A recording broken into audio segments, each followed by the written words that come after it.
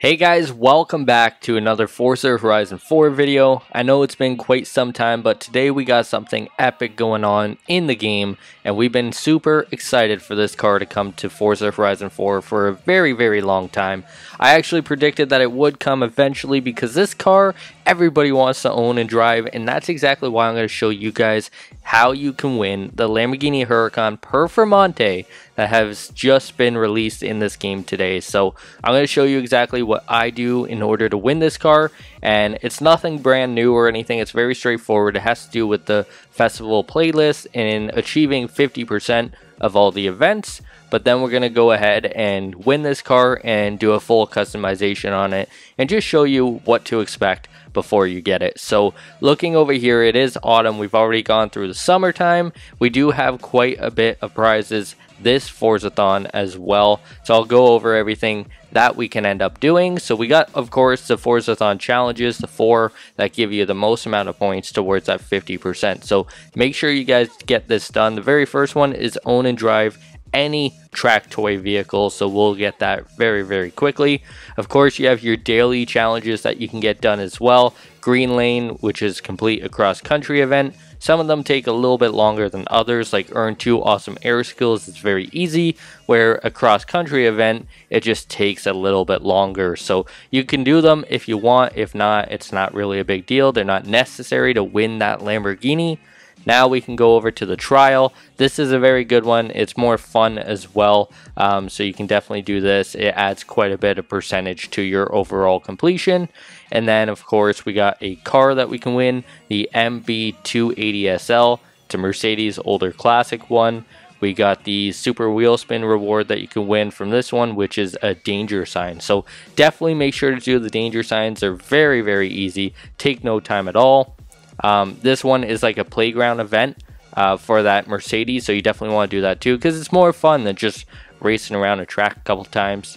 We got the speed trap, I believe that's what it is, either a speed trap or like a something to do with speed. Anyway, you win a super wheel spin, so that one's easy to do, so do that one. Same sort of situation, a speed trap here, and you win another wheel spin, do that one. So those are 4 that you can do, or 5, sorry, that you can do right off the bat, and as well as the Forzathon challenge, and that should be 50% complete, to be honest. So that only leaves 3 more, but I would do honestly all of them if you have time. Like this one's a race, and you win the 2016 Lamborghini Aventador SV. That's a very good one as well. You actually win a Lamborghini Veneno off this one. It's also a race. And then this one is a modern race helmet white, so you can also win that if you wanted to, but that's another race. So these 3 are races. These are all like playground and just quick events that you can do. This one, actually, the trial may be a little bit difficult if you don't get the right team. I believe the trial is always a hit or miss. If you get the right team, then it's very easy. If you don't, then it can become kind of a pain going over and over. But yeah, very simple. These are going to be relatively quick to do, probably within the next hour, I would say. So I'm not going to make you guys watch them all, but once I hit that 50% completion, I'll show you exactly the events that I ended up doing, and then we'll jump into that Lamborghini Aventador, or not Aventador, Huracan Performante. We're off to a rough start, but bear with me. Here we go.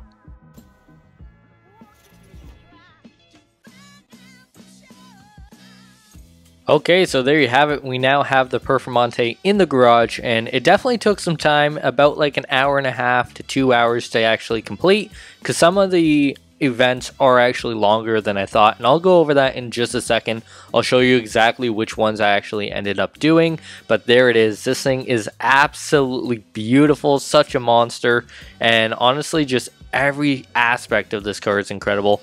The forged carbon all on the back bumper there and the spoiler, and then even the interior, there's a whole bunch of forged carbon as well. Just looks absolutely stunning. I love this car. It's actually one of my favorite cars in real life as well, next to like the GT2 RS. And we're not talking about hypercars, no Koenigsegg's. We're talking about just standard exotic cars like this. So very cool, nice upgrade from just the regular Huracan. Let's take a look at the engine bay. I know a lot of them are gold plated. This one is also gold plated. Not actual gold, it's more like of a bronze color, but it's just colored there, so that's very nice. Alright, so we'll jump into exactly what we actually ended up doing. I'm going to check the auction house very quickly, see if any of these are actually up, which they shouldn't be because they are going to be very rare, and not many people are going to want to sell them. But let's take a look at the Lamborghini Huracan P is what it's called. So let's go ahead and confirm that.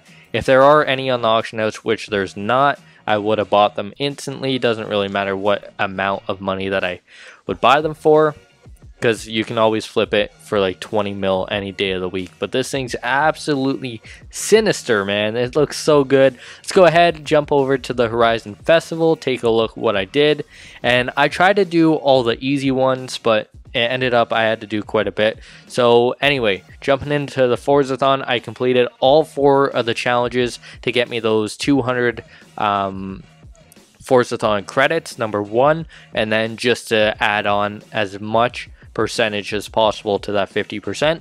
So we completed all 4 of those. You want to do those first, so make sure these are the first ones that you get done, because if you do all the other events before this one, you'll end up at like 49 or 48%, and then you'll have to do this. That means you have to do everything to get past that 50%, but if you start with this, then you don't have to do a couple of the events. Not sure if that makes sense, but I can clarify down in the comments below. I ended up doing 2 daily challenges there, the Flying High and Mad as a Hater.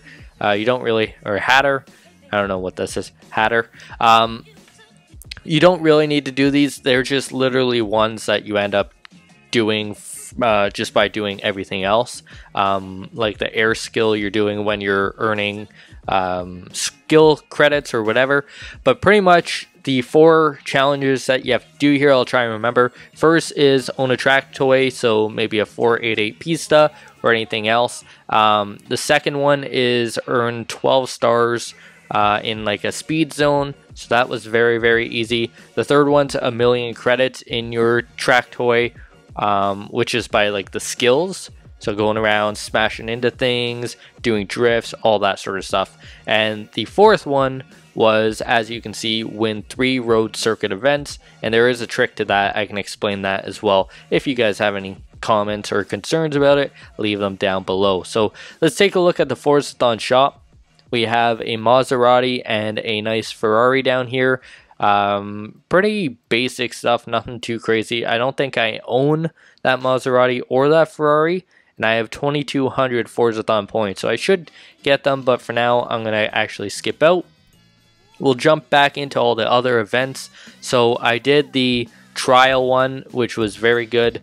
It was a lot of fun too. Like, I got the right team right away, so we were all kicking ass during all 3 of the races. It does take some time for sure, and especially if you get a bad team and you lose, you have to do it over and over and over until your team wins. But luckily I got done on the first try, and I ended up winning a car, which is very cool. Ended up doing the playground games, very similar to the trial, but it's playground games instead, so it's not racing. It's like capture the flag and that sort of stuff. Ended up getting a good team at the very beginning, so I won the very first time, and I won that Mercedes that you can see in the picture. Then we go down to this one. It was very easy. I upgraded a Lotus, like the track toy one. I forget what it's called. It might be like an 11 or whatever it is, but I fully upgraded it. Literally tried once to get it and literally got it, so that was very easy. These 2 were very easy as well. I used the 488 Pista for both of them. Took some time on one of them, but the other one was super easy, like 205 miles per hour you have to hit on a speed trap. And then of course, after all those were completed, I was at 48%. So now I have to do 1 more of these 3 events here. And I ended up doing this one just because it gave you a Lamborghini Veneno by beating it on highly skilled. So I want to do that instead of the SV and instead of the helmet. But it's a 3 race event, so you go through all 3 races, and at the end you have to have the best score, and then if you do, then you get that Veneno. So very cool, lots of fun. I'll probably end up doing these 2 challenges anyway in the future as well, and maybe hopefully win that Maserati, as you can see right there, the MC12 Forza Edition, and then maybe a Remax. But I already have a Remax, so it's not really that big a deal. The main thing was that Lamborghini Huracan Performante. If you don't win it this week, today's literally the first day that I'm posting this. If you don't win this week, it's going to be super hard for you guys to get unless you have a friend that has an extra one somehow. So there you have it. Those are all the events that I ended up completing. You can do whatever ones you want. I just find that's the easiest. We'll take a quick look, see what's coming, because I haven't really actually taken a look at any of this, to be honest. We have a Porsche 718, an old one, a Porsche 914. So this looks like a Porsche week, a 911 GT3 RS in 2019. Not sure if that's still rare or not, but it used to be super rare. And then a SLR up at the top, very cool. And then for the spring, we have a Caddy Escalade. Interesting. A Lykan Hypersport. We have a Mini Cooper, a Unicorn, a Ghibli, and a Toyota. So nothing too exciting over the next couple of weeks, to be honest. But this Huracan Performante definitely makes up for it. So let's go ahead. We're going to take it for a quick spin, see how this thing performs. Now it is fully stock right now too. I haven't done any modifications to it. That will be in the next video. I'll do a full customization on the Huracan Performante. But for now, we'll just go ahead and drive it. And it seems pretty good, not gonna lie. It is kind of slow because it is stock. Like, it doesn't feel like it's fast at all. It feels like it's very easy to maneuver and avoid all these cars besides that one. But yeah, it seems pretty easy. I love the Alcantara on the steering wheel and the whole dash. That's just absolutely stunning. And then, of course, the forged carbon there. The sound is okay too. I'm sure it'll get better with a better exhaust on it. And the handling's okay as well. It's pretty simple to handle like a slower car. It's unfortunate it feels so slow. We got a Koenigsegg there and a Pagani Zonda. Very nice. A Cinque.